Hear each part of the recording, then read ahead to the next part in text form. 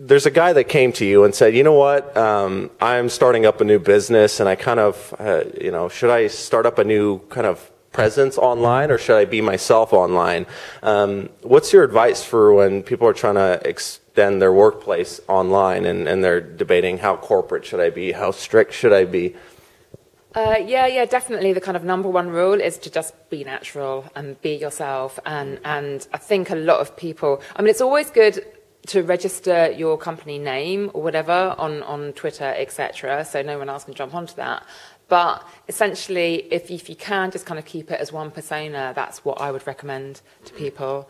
I think otherwise you can get very bogged down in kind of how do I tweet as, this company, and how do I tweet as myself, and how do I tweet as the CEO, and how do I tweet as a friend. And my advice is to kind of try and just have one constant persona, which is as transparent as possible and as natural as possible. Is there any bad examples that you can think of, or someone that just a company that botched it? Well, without naming any specific names, I think a really good example that probably a lot of people may have heard of is the fake Steve Jobs. So, which is a Twitter profile, and of course it's not Steve Jobs of Apple, but it is a kind of egomaniac running wild, tweeting all sorts of ridiculous and arrogant statements as if they maybe were Steve Jobs, but of course they aren't. So that's a kind of caricature, but I think that's maybe what businesses are scared of when they think of their CEO tweeting.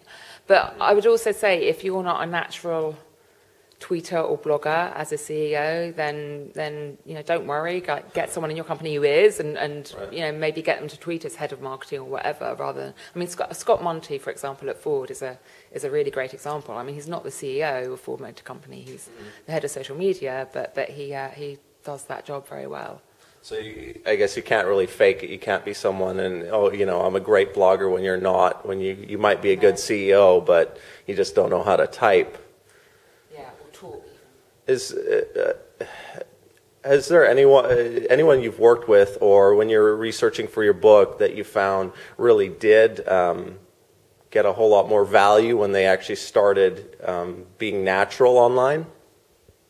Well, it's interesting.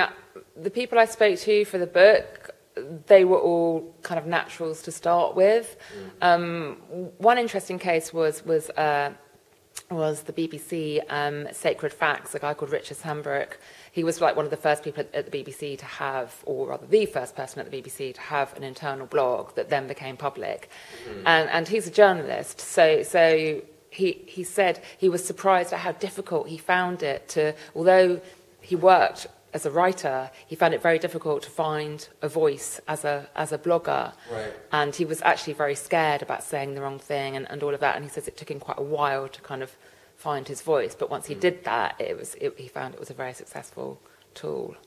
And it is, I guess, I think that's a trend, or not a trend. It's really the future is the who you are, and then who you are as work is just, it's getting closer and closer together. Yeah. And I guess, would that be... Certainly for us, maybe.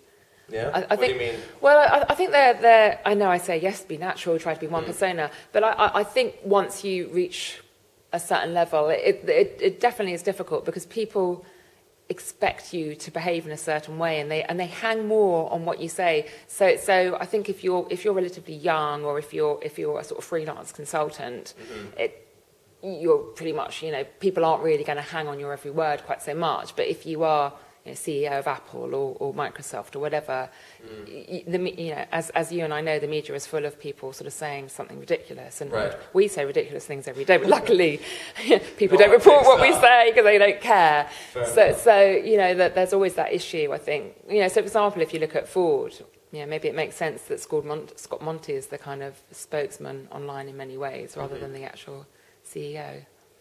Fair enough. So I guess, I guess it would definitely be a bad thing if you're a jerk. If you are a jerk, you might not want to spread that around online. Exactly, and we can all be jerks sometimes. So fair enough. Thank you. But definitely be relaxed about that as well. It's I think most things that are trivial, like you saying something stupid, will blow over very quickly. So you just have to kind of develop a thick skin and not worry about it too much, I think. Right. Fantastic. Thanks for the tips. Okay, you're welcome.